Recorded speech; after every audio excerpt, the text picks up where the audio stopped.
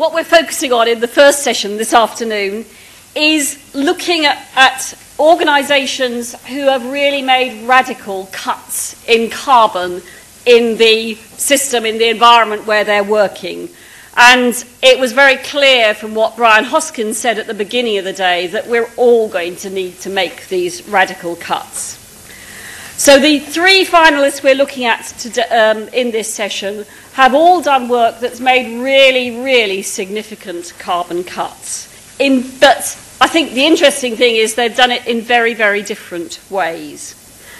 So first of all, we'll see a film about the work of the Sustainable Energy Academy, who've helped people who've actually done this themselves get a public profile. So the first film. My name's Sarah Harrison. I'm a member of the Sustainable Energy Academy. Through them, I open my house to the general public. What we've done crucially is to insulate the whole house. It's like wrapping the house in a sleeping bag, an internal sleeping bag, so that it's insulated under the floors on the ground floor, all the way up the inside of the external walls and over the roof. The most vulnerable bits as far as the thermal efficiency of a house are always the windows and doors. We put in here double glazed units, and they're also draft stripped. This is a super efficient wood burning stove which burns to about 75–80% efficiency. These solar panels reduce the amount of energy that's required to heat our hot water by about 70–75%. When I started to work on this house, there was no knowledge or information generally available about what to do about existing houses. New build housing really has a very little effect, so we had to concentrate on the carbon emissions from existing housing, which have 15 times the energy saving potential.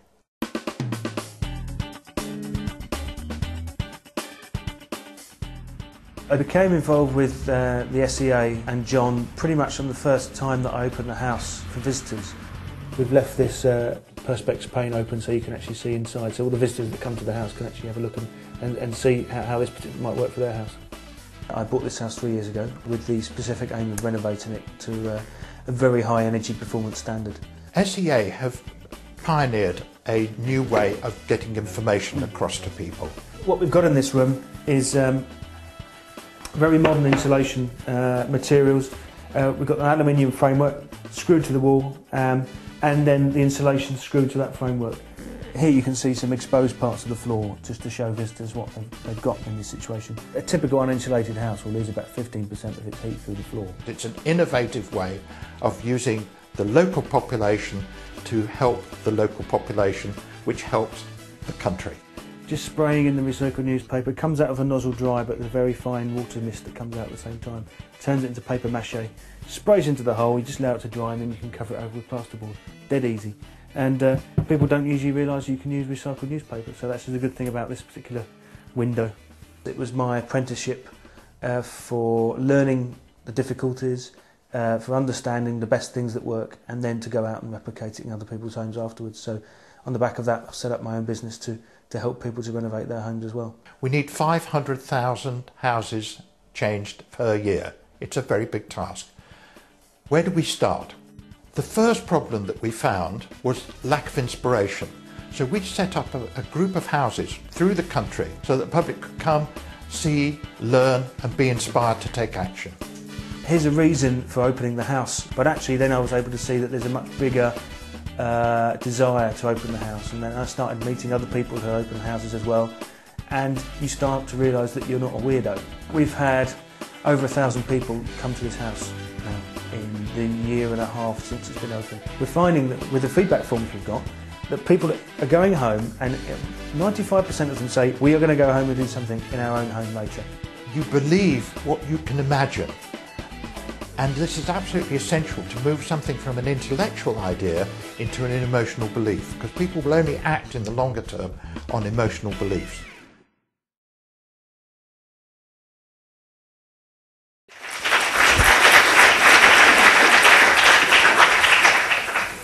Okay, I'll hand you over to John Doggett to tell you more about their work. John. Hi everybody. I think that this, starting with why did we go into the retrofit, this shows you what the savings are by 2050 of comparing two techniques. The first one on the left is if we made a hypothesis of having carbon neutral houses starting tomorrow, by 2050 we'd only save 3.6% of the carbon in the domestic sector, whereas there's 15 times more savings being made if we look at the existing housing. So clearly that's a place, it's not to say we shouldn't be doing that, but we should be doing that really, really hard.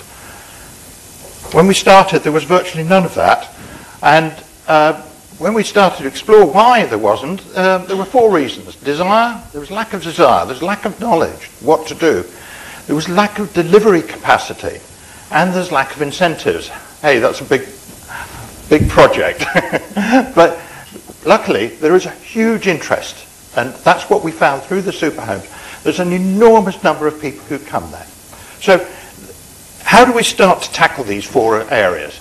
Well, the first one is, in the improving desire aspect, a network of exemplar homes with at least 60% carbon reduction. That tells you where we've got to be in 2050. We're arguing 60% is on-site and 20% is off-site in decarbonising of electricity.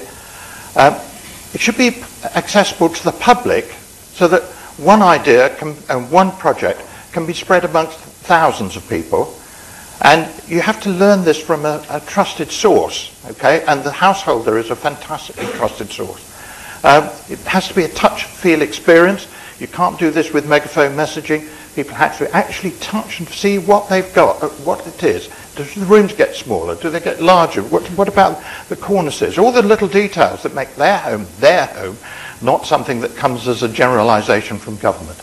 And we need to have a lot of these houses. We reckon about 500 if we're going to have this, that everybody is within 20 minutes, half an hour of one of these houses. Okay, what do they look like? Well, this is Russell Smith's house. You've seen a bit of it. Outside, very ordinary, Victorian, very often.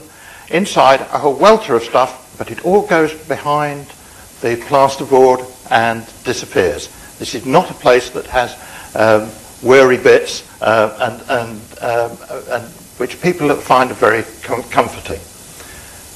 The open days. Okay, that's really, really important. Camden, when we opened it, had on average 120 visitors every Sunday, right? And that just went on, and it was actually going up as we were going on.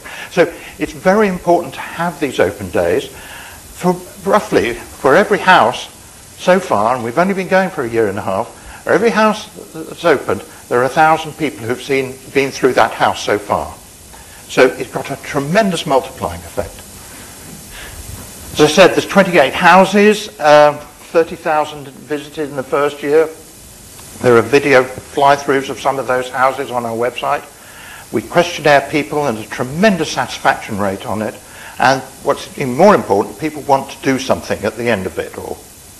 We also have a My Green Builder database, which gives a star rating of people that, suppliers and installers who these people have regarded as being doing a good job, or as well those who've done a bad job. With good advice, people can spend an average of £200 when they go away. Some people 20,000, some people are £2, but people spend a lot of money on this. We need to get to 5 to 10% of homeowners in the first 10 years. That's the start of an S-curve. Remember that 500,000 per year that we've got to ramp up to. We have to start off fairly small. And we need 500 houses. Where are they located? We go on our website. They're all over the country. There's big areas that are not in, and we're trying to fill those all the time. Anybody knows houses that have saved at least 60% of their carbon, let me know, please. We'd love to talk with them. We work with others. There's a huge array of people that we've worked with and set up, actually, the existing Homes Alliance. WWF, Friends of the Earth, through to Association Conservation Energy, and so on. So there's a whole variety of people all working on the same problem and singing exactly the same tune. Improving incentives. That was the last thing. We need to have £2 billion to kick-start this process, £1 billion in both housing association and in private sector. We're campaigning with them.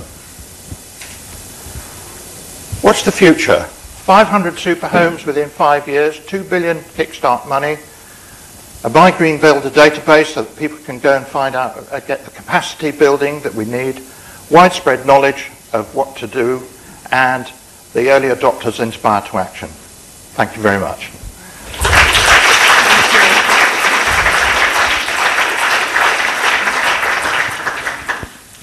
Thank you very much, John. We're now going across the world to Bihar in India, where a business, Saran Renewable Energy, has been able to replace the use of very high carbon diesel generators with locally grown biomass to generate electricity. And as the film will show, their work isn't just about supplying electricity, it's also about providing income to the farmers who grow the biomass. So we'll now see the film of the work of Saran Renewable Energy. Garka, a densely populated bustling village in Bihar, close to the river Ganges. It suffers from an extreme shortage of reliable mains electricity.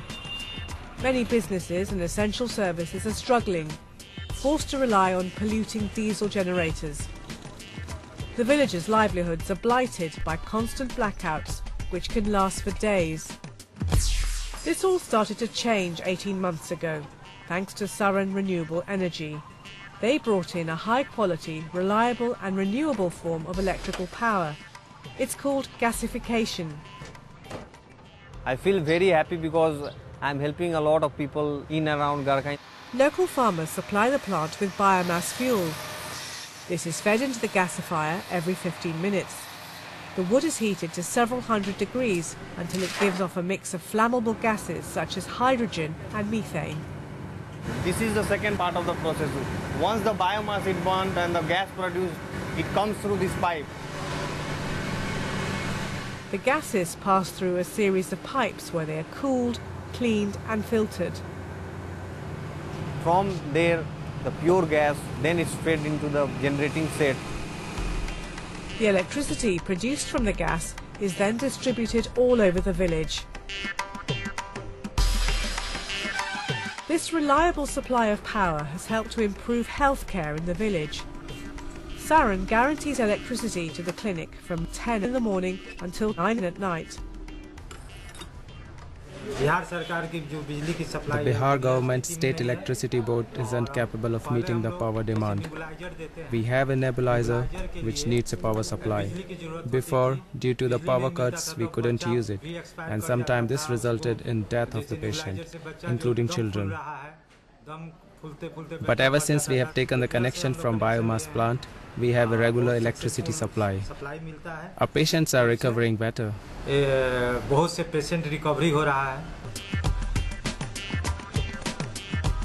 Many small businesses have been revitalized.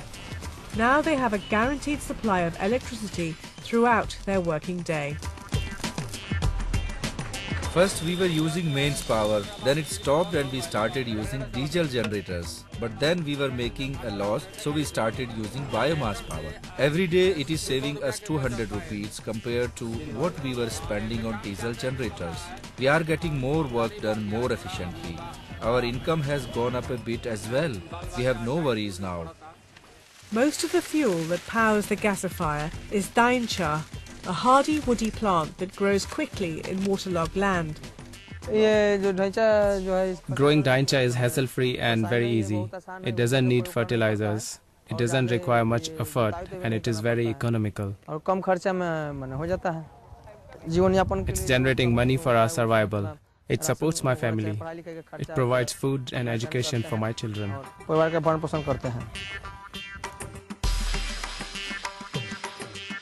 But it's not all work and no play in Garka. The local cinema is also benefiting from renewable electricity. The picture quality is better when there are no power outages. Diesel generators don't give you the same quality, but I have to use alternatives because the mains power supply is disrupted at least 20 to 30 times a day. The old connection would disrupt the movie screening. There wasn't enough light, but ever since we have taken the power supply from the biomass plant, the screen is bright enough. It also gives very good voltage.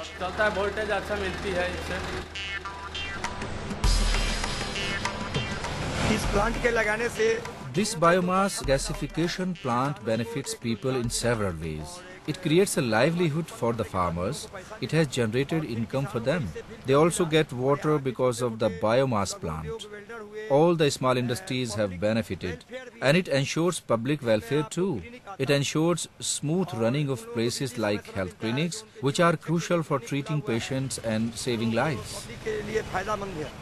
The creation of this biomass gasification plant has already transformed the lives of over 1,000 people. There are now plans to build more plants and extend this much-needed spark to many more businesses and communities.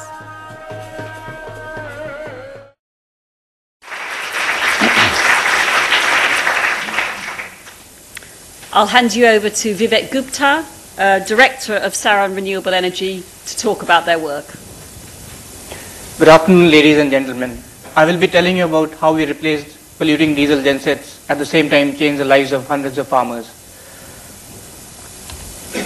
A little bit of background, we are a family-owned grain trading business in Saran district of Bihar, and to counter the challenge of the lack of electricity, we set up this biomass gasification system, which is using local resources to meet the energy demands of the people. Bihar is one of the lesser developed states in India. While India is a growth story, there are certain regions which are not growing as much as the rest. Bihar is one of them, where there are no industries and even farming is not so good. There is high population density and the per capita income is really very low. There are a couple of reasons why this happened. To begin with, there was no electricity. The electricity board was not in the position to supply electricity to the people, maybe even meet 10% of the requirement. Due to which the people, both farmers as well as micro industries, turned to diesel generating gensets, which were very expensive, about 3 times more expensive than grid power. Made both farming as well as industry unviable. Because farming was unviable because in the dry seasons water was used from tube wells, and this was done by electric motor pumping sets, which could run on diesel gensets but were very expensive.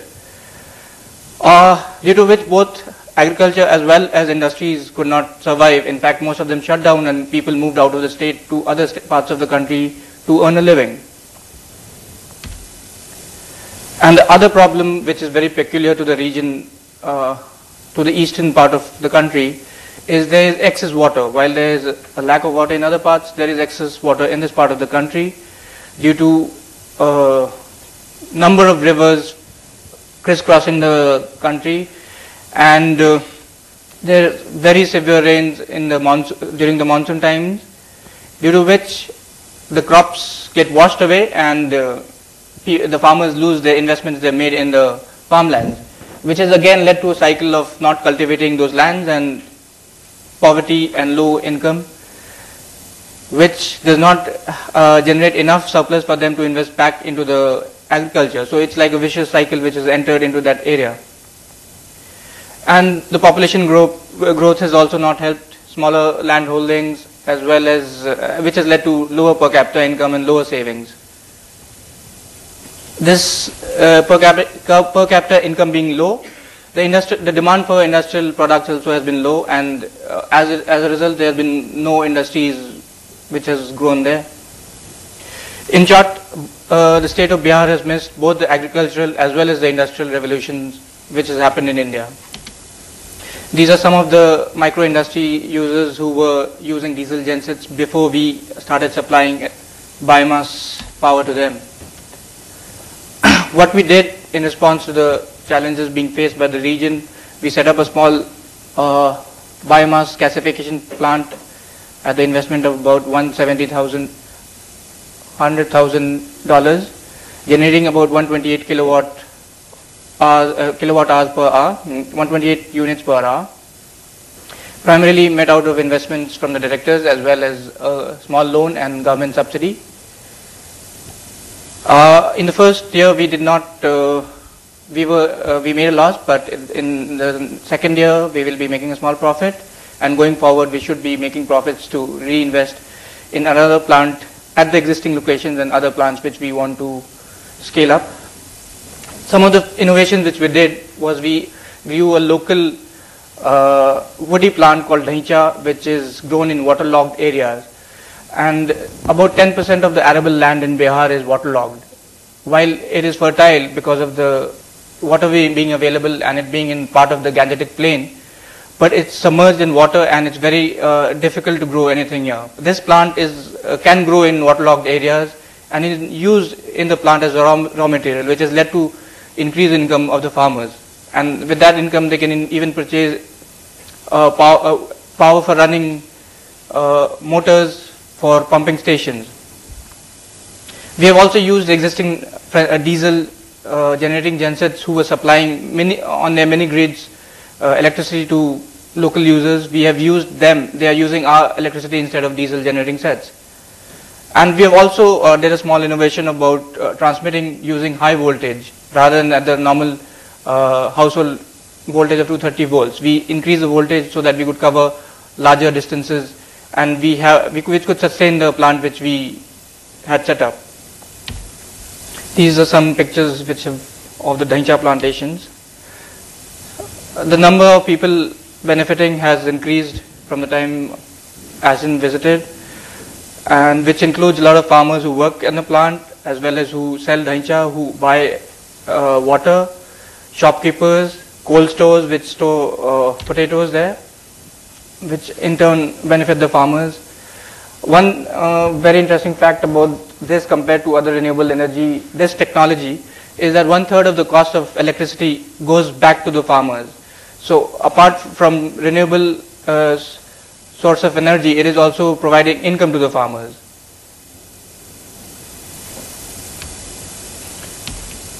These are some more users. We have saved about 103 tons of carbon and 77,000 liters of diesel per annum. What we want to do in the future is to replicate the success of this plant in other nearby areas in Bihar, in neighboring UP, West Bengal, and even Nepal, which is not to the north of Bihar. And we will fund it our debt equity. We want to run it like a sustainable profit-making venture where profits will be reinvested in the expansion plans. We also want to use biomass briquettes, which people are using in Uganda, to replace wood being used in the rural households, enhance the technology and skill levels of local people so that they can set up the micro industries in the local area, and the process of change, the process to revitalize the area can begin. Thank you for your time.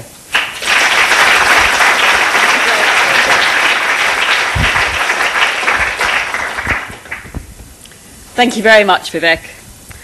We're back to the UK now, and we're delighted to be able to find out about the exciting work of one of our UK schools finalists. I have to say that we're really sorry that our second UK schools finalist was not able to be here today. Curry Community High School has got rather important exam period at the moment, and we're delighted they're going to be able to join us tomorrow, but they couldn't afford to take 2 days out of their teaching and exam schedule at the moment. But we're really thrilled to have the staff and pupils of Ashley Primary School here today. They've had tremendous success in reducing carbon and really changing attitudes within the school and within the wider community. And we'll see first about this on the film, which I understand features the home of one of the pupils who's here today.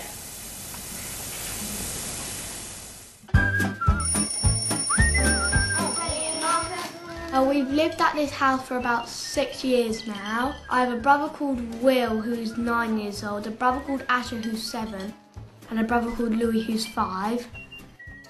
Well, our headmaster met the man who made the gadget. You can just go see how much electricity you're using. We turn off all the lights that we're not using. If it's cold, we just put a jumper on it. We don't leave things on standby. 519, and that'll cost £52.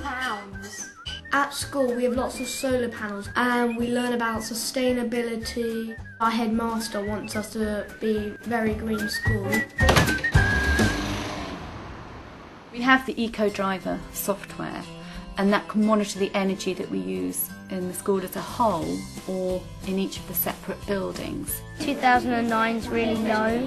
We're trying to not use as much electricity, and we have tubes which sunlight reflects on them and they make the room lighter so we don't have to use the lights. We've noticed where we consume a lot of electricity, and that's really been the key for us because that's helped everyone to start to change their behaviour. This is about conservation into consciousness. It's about all of us thinking of a better way of living which holds conservation at the core. Energy, saving light bulbs, switch off lights, the biomass boiler, Solar tubes, solar panels, water butts, the veggie garden. Less kilowatts an hour equals less CO2. What is sustainability is a big question. 2 years ago I went to Antarctica. It was really that experience that made me realise that we actually needed to start to do something, and we needed to start to do it in a way that could engage everyone. Richard has put together an Antarctic curriculum to introduce the whole sustainability agenda to children at a very young age. With younger children, we want them to just appreciate their world. That's Madam Flappy, that one. No, that one's Madam Flappy. That's Madam Flappy and this is Pip, that's Ginger. It's just for like eggs. Yeah, which we take home. No eggs. Oh well. Well, as we move right up to the top of the school, we're really then getting our children to analyse what we do in this school, the energy we use, how much CO2 it produces, and most importantly, where they can start to influence change. We set in place what we called carbon challenges. I pledge to get as many energy-saving products in my house as possible. We introduced what we call the 100 Club. It's about the children and this school community saving energy and keeping it below 100 every day. And so far, every time we've got under 100, which is quite good. The first year we achieved a 50% reduction in our electricity. The second year it was 28% further reduction. It's changed the thinking of the children in a very cultural way, and it's now beginning to affect families. One of the exciting things that we're doing is sharing what's been achieved here at Ashley with other schools, businesses that the school's linked with, and the impact that it's had there has been significant. The message is, if they start to see what they can do and what we can all do, then we will start to see the change. So we're doing everything we can, really. Making a better future for your children's children's. And children. Yeah. It's something you need to do, because otherwise... Unless you want to be living on a planet which is practically made of rubbish. Yeah. Which I'm not sure most people do.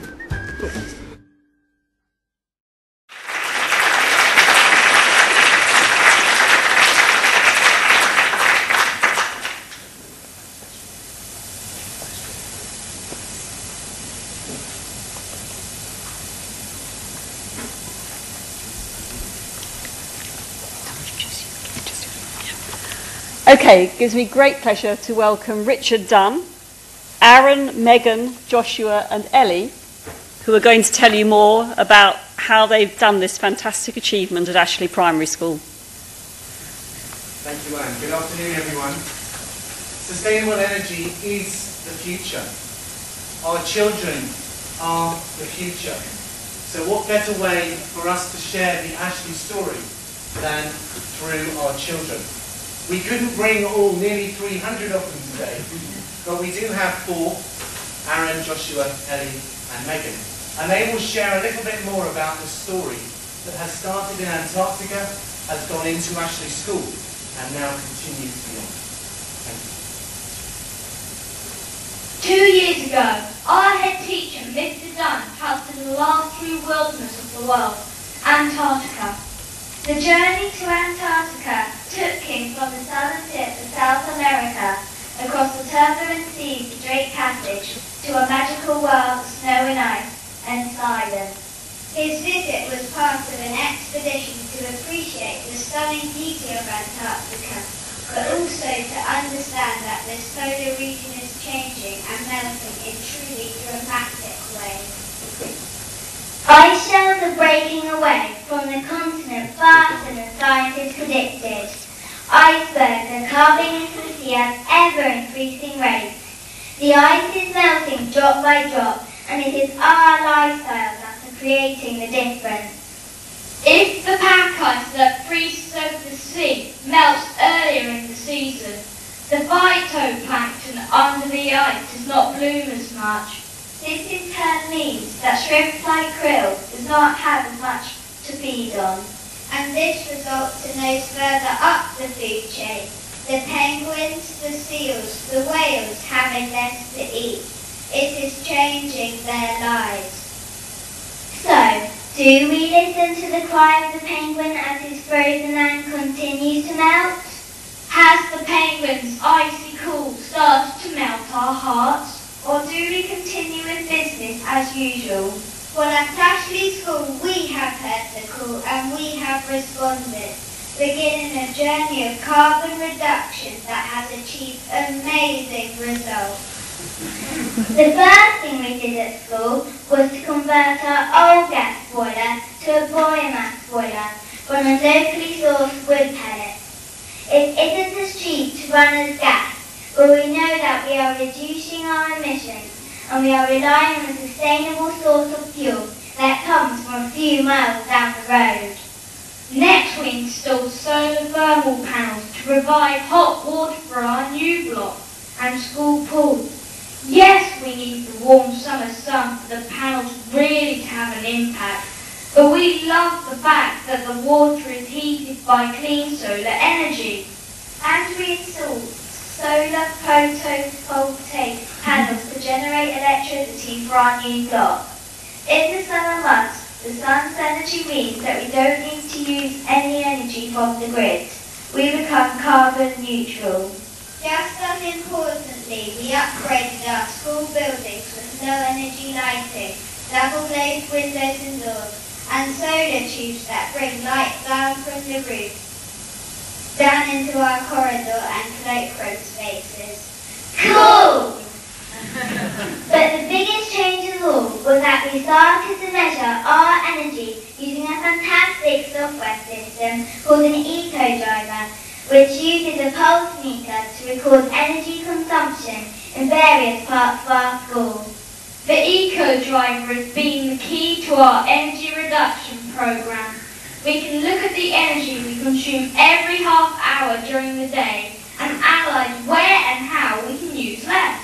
It has made us challenge our teachers to photocopy less and to ask our kitchen staff not to leave on equipment for so long.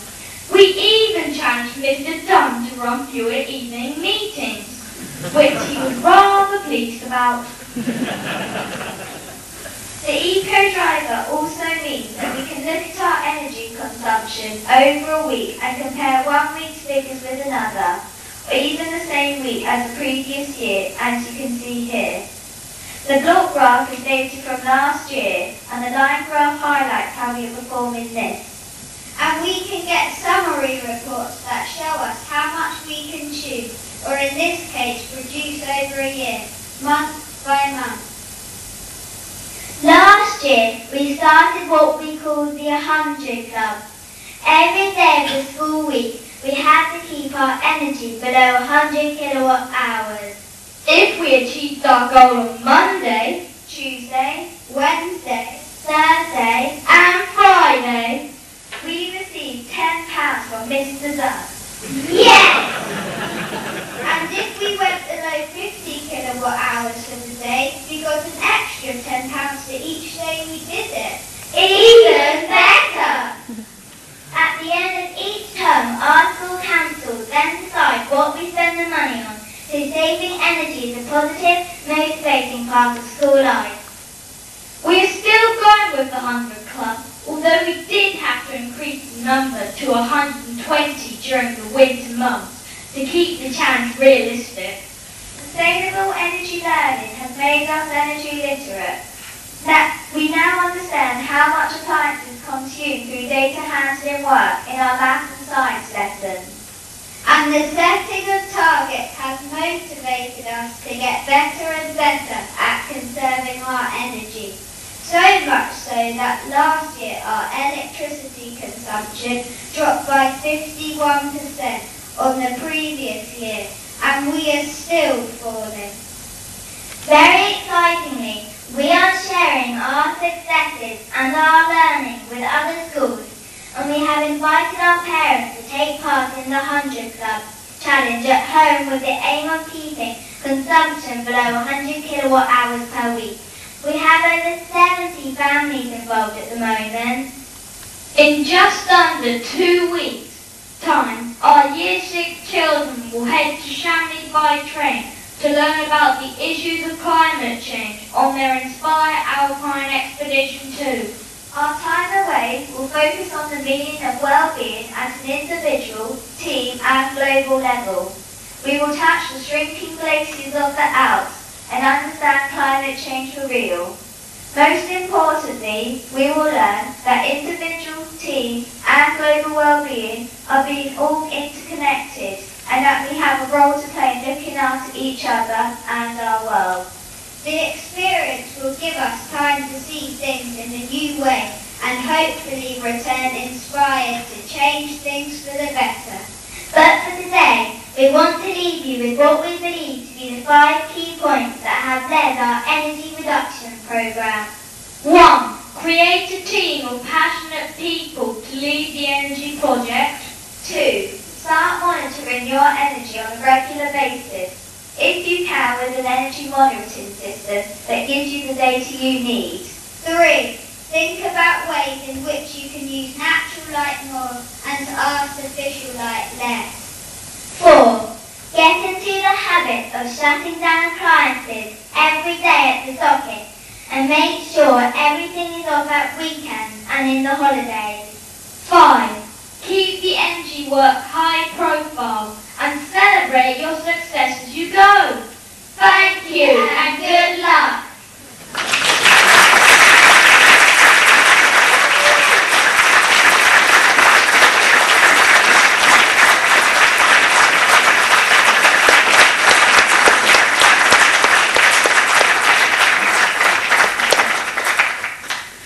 Well, thank you so much to Aaron, Megan, Joshua and Ellie for a brilliant presentation. And I think it's really good where we're not just given a brilliant presentation, we're actually told quite simply at the end what we've got to go away and do. I think that's really helpful.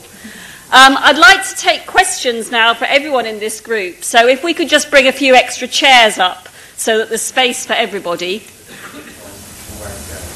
Okay, this is a question for John on the Super Homes programme. Where does the money come from?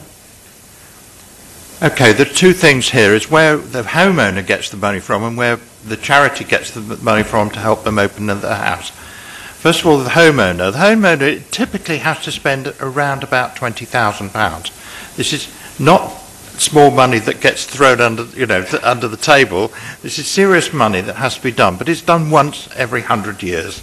Okay, so to recognise this is about the money that people in these sort of houses spend on upgrading their kitchen or their bathroom. So it's a question of really reallocating those resources, and these people that we've seen and the 26 other people who've got super homes so far, they all have done this. Okay, so that's where they get the money from. That covers everything, by the way. You get a boiler for that, you get the solar panels, you get internal or external insulation, you get draft stripping, new windows and so on. So you get the package there. All right. What else? And now, where do we, as a charity, get the money to do that? It's through donations and through various organisations who give us money. I think the trick and the secret is that we get this fantastic multiplier. We're very, very dependent on the homeowners who do most of the work. We give them some money to open the houses, not a lot, but it covers some of the small expenses.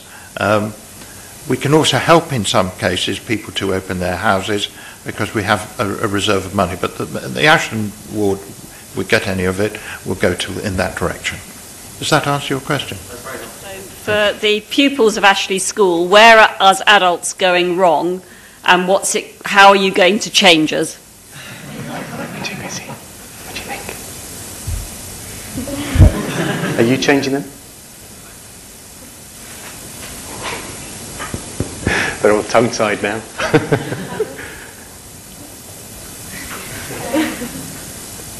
To travel on trains and buses more than use your car.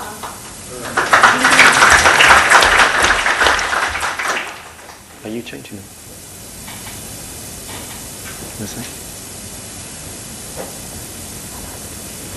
We're having a private conversation here. I think one of the things that I've noticed in what they're doing is that they are taking the message home and changing their parents' behaviour at home. And they're doing it in a very positive way, because we try and be really positive about it in school. It's not about beating the children over the head with a stick, so to speak. It's about saying if you do the right things, you can be rewarded for it. And hopefully that's what you're doing at home, isn't it? Please nod your heads. We got our funding primarily through EDF Energy. We looked into various funding sources, working with an organisation called the Energy Centre for Sustainable Communities. So they guided us into the application process. We put in 3 applications and were successful just with 1, but we got a good sum of money from them, and we got additional sums from within our school community. I think we've balanced it up and said we're making considerable savings in other areas of our energy consumption, the gas and the electricity, and therefore we're prepared to make the make the additional payments to put in the wood pellet. I think I'm hopeful in our school that because we're locally sourcing the pellet and because the market is becoming more competitive, and this summer I've already had 2 people approach the school and say we can get you a better deal than you currently have, that competitive nature will benefit the school in the long run, and who knows what will happen with other fossil fuels. So we're balancing it up, really. Thank you. Okay, so question for Vivek is, what kind of advice and training do they give to people that are using the electricity? The people using the electricity are not new to electricity. They have been using it. It's just that we are replacing the diesel generating sets with the biomass plant, electricity from biomass, instead of the diesel generating sets. So they know how to use electricity and they've been using it for years. Just the source has changed for them. So in this case, how many people have injuries or something? not because you change, but I say just as not because you change from diesel to biomass. Mm-hmm. I say seeing the pictures, I think perhaps there should be some training to tell them how to be careful about it. I don't know. Oh, you may be referring to the industry where they were welding all the cables and all the connections and all the boxes.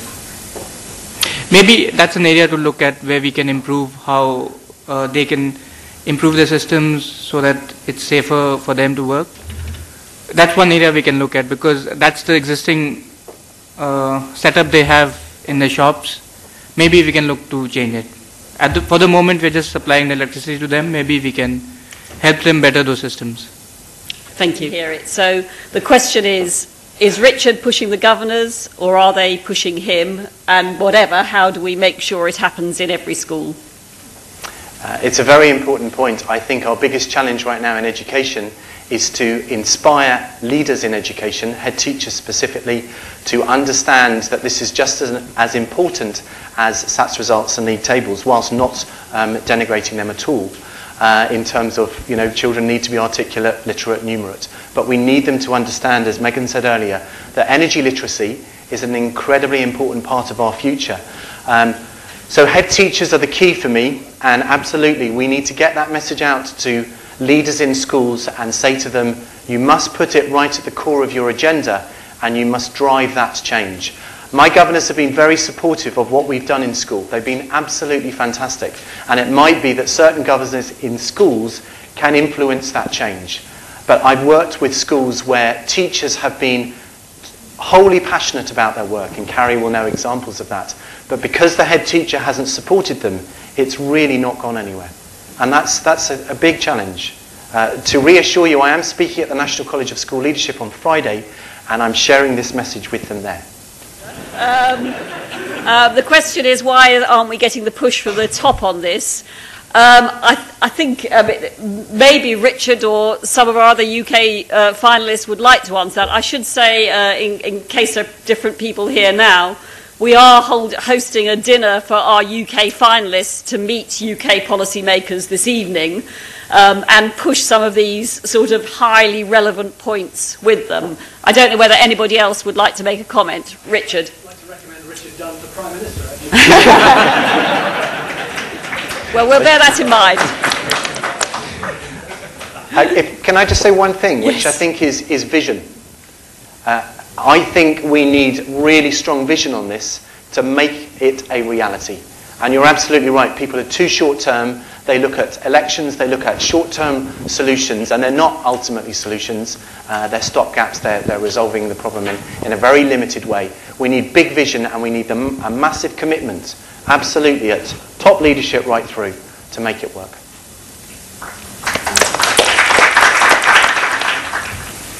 This is for Vivek, about how the electricity industry is regulated in Bihar, and does he have a specific agreement with the Bihar Electricity Board?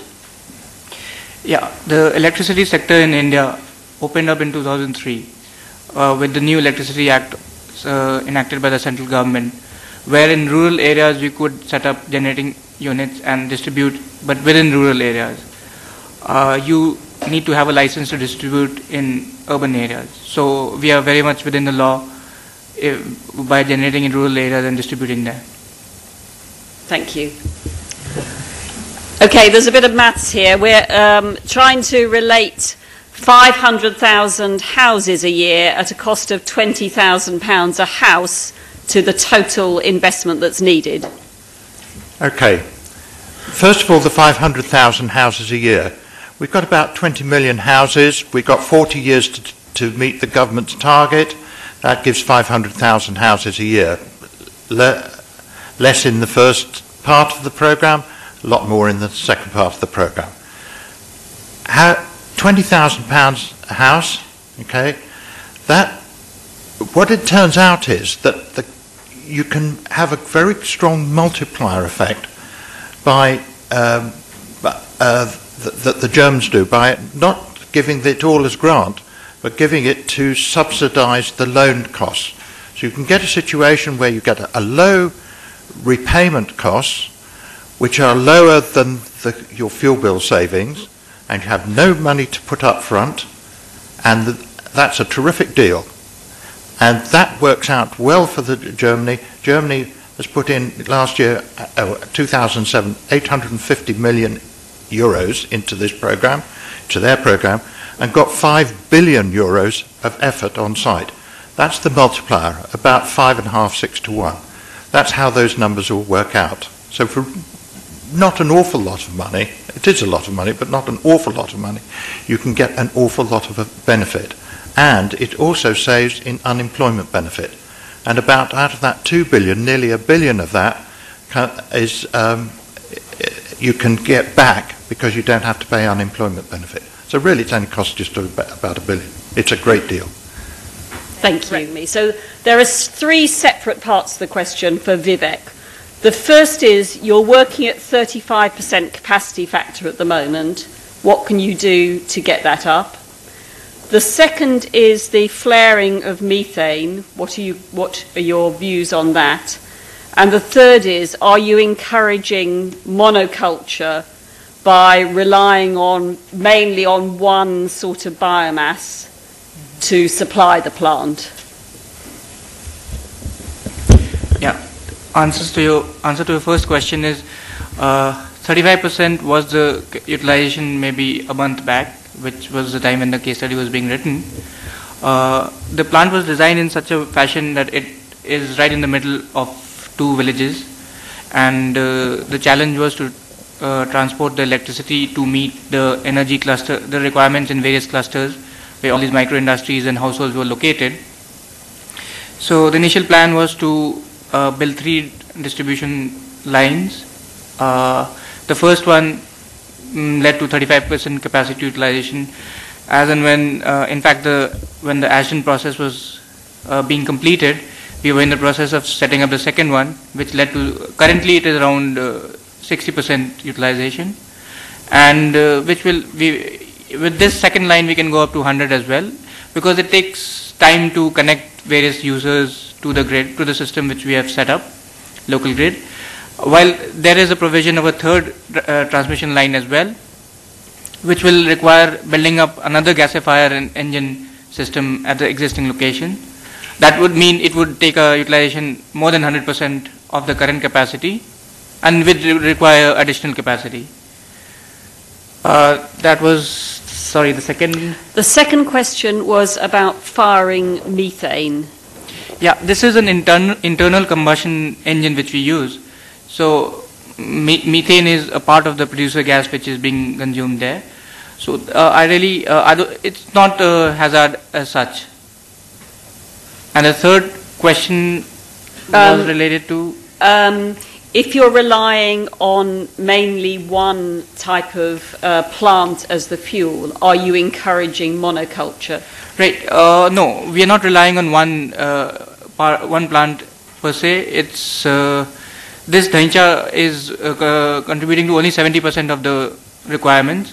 We are using partly wood as well as maize cobs and other plants, other agricultural residue like mustard stalk. It's all a mixture of various kinds of agri residue which is being used. Thank you. Okay, so how long does it take somebody to pay back the £20,000 they invest in energy saving? I might just chip in actually, you know, how long does it take you to pay back the £20,000 you invest in a kitchen?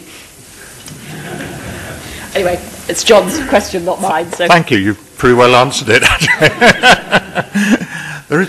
Payback, okay, what does payback mean? Okay, in terms of kitchen or whatever. In Australia, where this has been done, the value of the house has gone up by 6%. Okay, that took 10 years to arrive on the marketplace, but it's worth 6%. That more than pays for the bits in any London house for sure. Okay, so straight away you don't have to do cost effectiveness, it just pays back. All right, so that's number one. Number two, if we follow the German scheme or another scheme in this country which is being proposed or pays, then after 25, as you're paying the money back, the money is more the loans are more than repaid by the fuel bill savings. So it's an immediate payback, year one, and that just goes on for the whole of the time of the loan.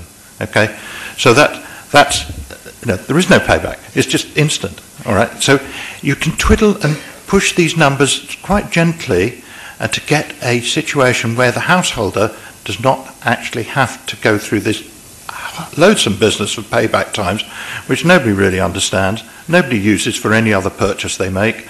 It just works out, all right? And that's why the German scheme, I think, is so successful. You get something for virtually nothing, all right? Does that answer your question, or would you like more? Sorry? Because they can't get soft loans yet. They can't get low interest loans. And that's why we're pushing for this billion a year to come from the government to follow the German scheme, which has been highly successful, or an equivalent scheme that's going. It's really is the way forward in the first early years until there's a market established that there is an additional asset value to doing this. Just like if you have a well-painted house or you have a kitchen, you ask where the payback for a good kitchen is or a good bathroom, you sell the house better. That's the payback. I mean, apart from getting the pleasure out of it. And this also gives pleasure because it's a warmer place to be in, just generally more comfortable, generally quieter. It's a nicer house. Okay, we'll have to, I'm sorry about that. The last question went on quite long, so I don't think we can take any more. As I said, that would be the last. So I'd just like to say thank you very much to all the presenters this afternoon. Thank you very much.